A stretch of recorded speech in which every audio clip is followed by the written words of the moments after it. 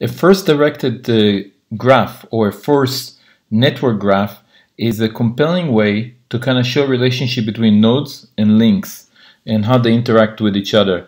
And what I'm going to show you in this section is how to build a network chart.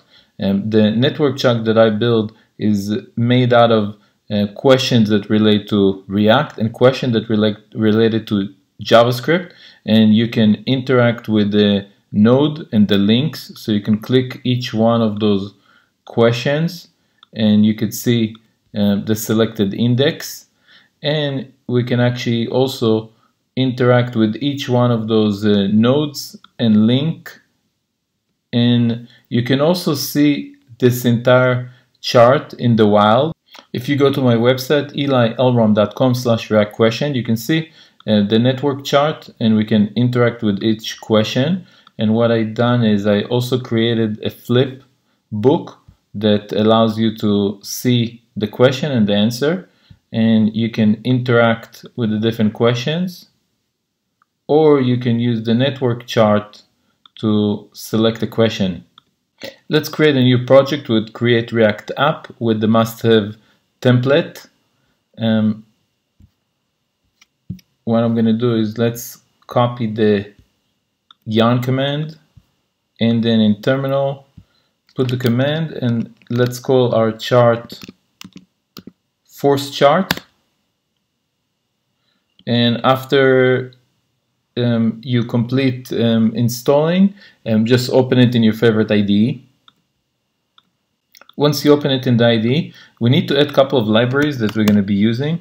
So let's do yarn add, and we need d3 and d3 types, and also we need to add the d3 force and the types for d3 force. So get that installed as well.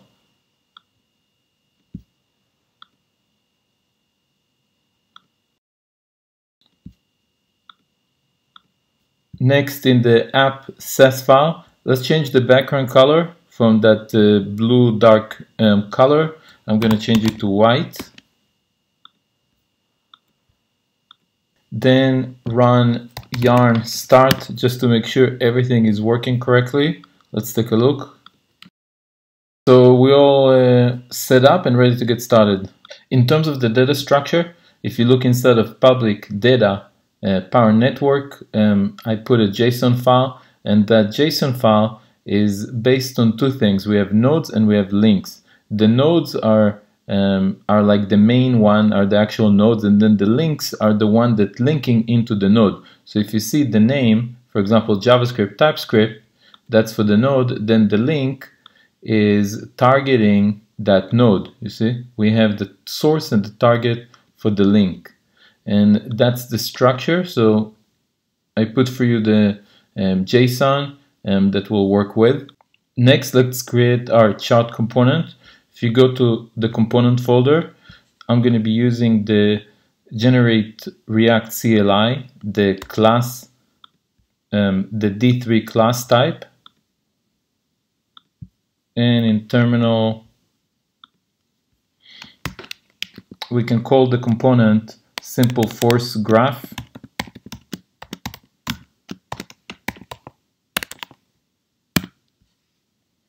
And a good place to start is really to define our types for TypeScript. So once the component is created, let's create our type. Inside of simple force graph, create a new file, and let's call it types.ts for TypeScript. And we'll first export our namespace. That will be types. And then we need a few things. We need to create a type for the node, and we need to create a type, we need a space here. We need a type for the link, and then we need a type for the data object we're going to be passing, which will be consist of the node and the links.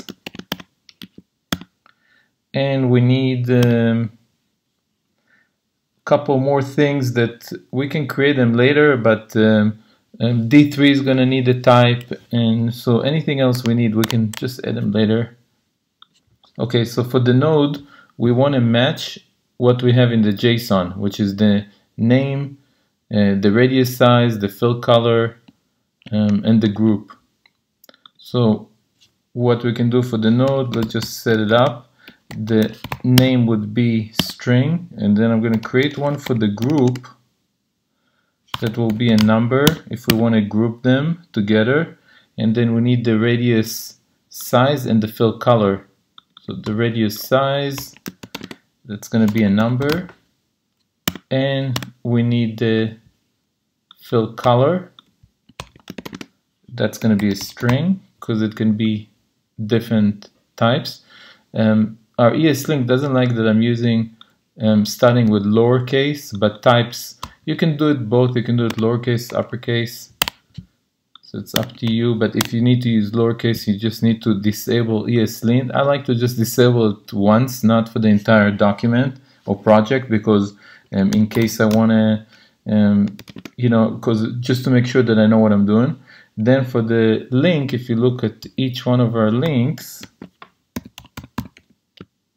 it has source, target, and value. So we need to match the two. So we need the source, we need the target, and we need the value. Now our data object is going to consist of nodes. That's going to be of type of the node we created, array of them. And it's going to need links, which be a link type that we just created, just an array of them. Next, we can start working with the data. What we can do is we can use Recoil data management just like we did before. So go into the Recoil folder, and in the selectors, we're going to create a new selector, and that selector will pull the JSON file. So we can call it power chart selectors, and that's going to be of type TypeScript. And then we want to export, we want to give it a name, so let's call it get power chart data as our name, and that will equal to the Recoil selector. And that needs two things. It needs a key, and it's common to just use the same name as the function, just uppercase, to ensure its unique name. And then for the get, we're going to point it to our function that do the heavy lifting. So we can return, we can call that function get data from API. So this could be hooked up to you know, a service, anything you want. And our get method, it's just going to call that to pull the data. And I'll just use a promise. And inside of a promise, we need to put a resolve to return the promise. And then we need to set up to actually pull the data. We'll use the fetch. And we need to point out where the data is. So it's data slash, go to public data, power network JSON. And after we're doing the fetch, we need to put a then. What do we want to do? And what we're going to do is we're going to take the response and process the data, right?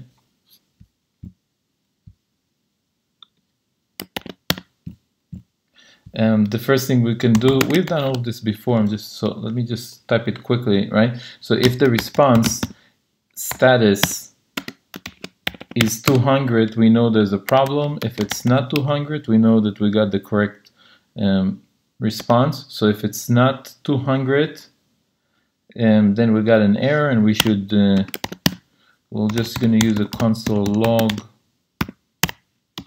to type something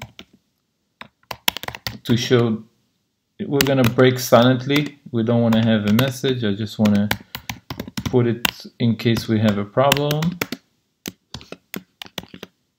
And we can use the response. It has a status that we can show what is the problem. And if there's no errors, then we can return the response